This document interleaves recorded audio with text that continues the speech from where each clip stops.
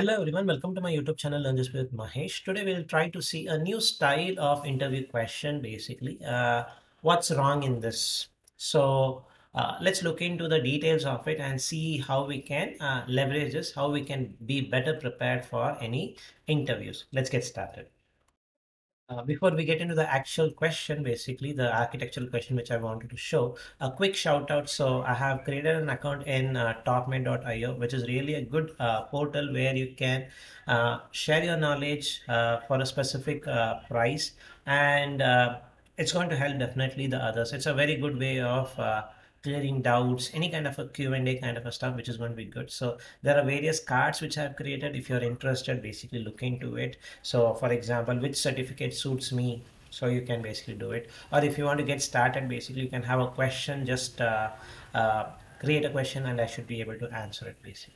So coming to basically the actual question, what's wrong in this? So what I have seen recently, few of the interviews which I had seen, the screen sharing is going to happen, and basically they are going to show an architecture and ask basically the person, the candidate, what's wrong in this architecture, or explain this architecture, what could have been done better in this architecture, what's wrong in this. Those kind of stuff is what I have seen. So I thought let's take a opportunity to basically prep the folks who are going to attend interview, and this is just one simple example, so it could be a little complex also.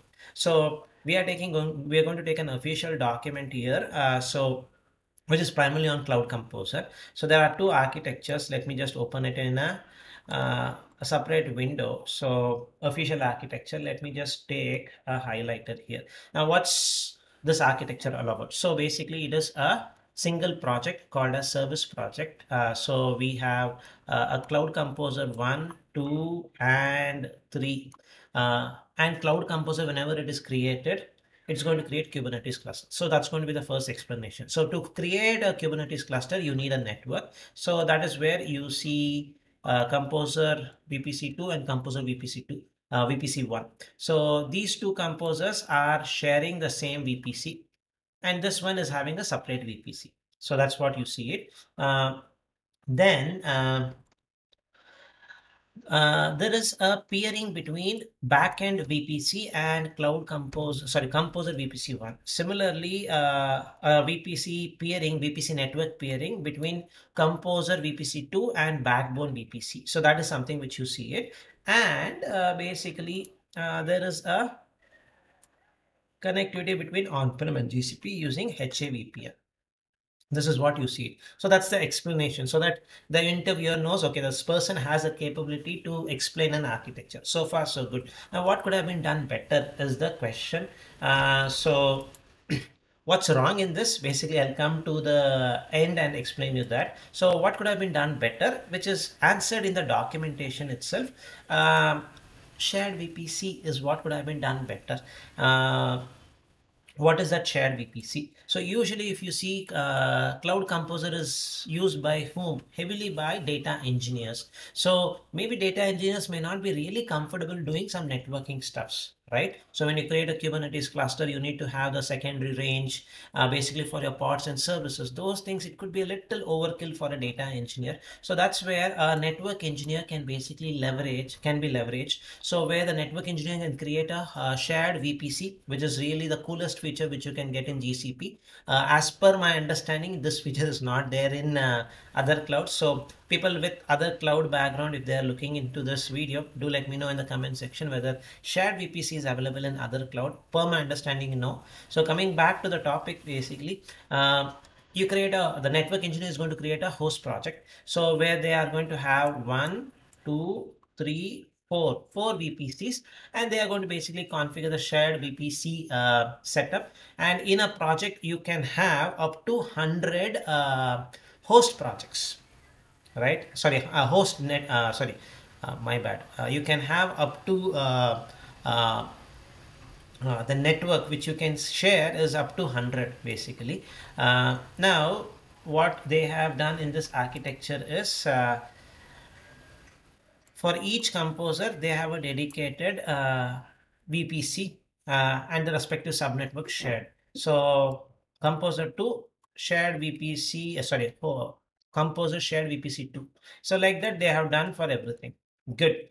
Now they also have basically the peering, the VPC network peering. So this is VPC network peering, which they are doing, which is good, right? So and they're doing explicitly, and it has to be done explicitly. So this arrow, these are all perfect.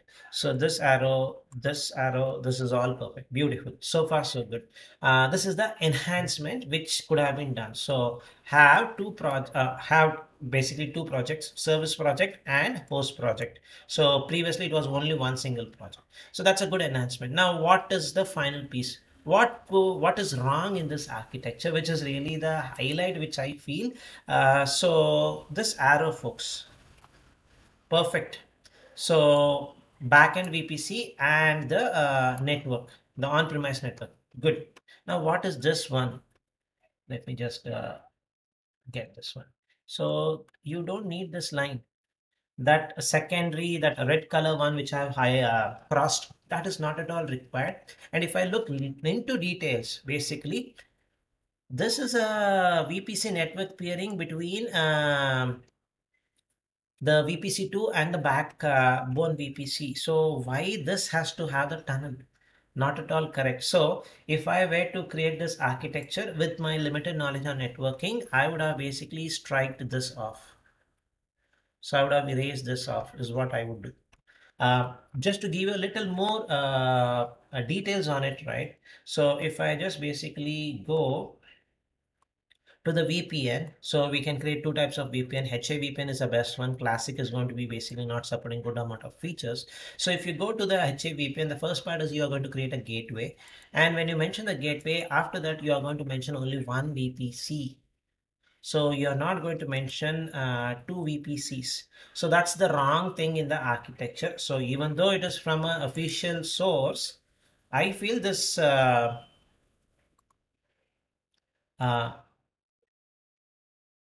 I feel this sorry.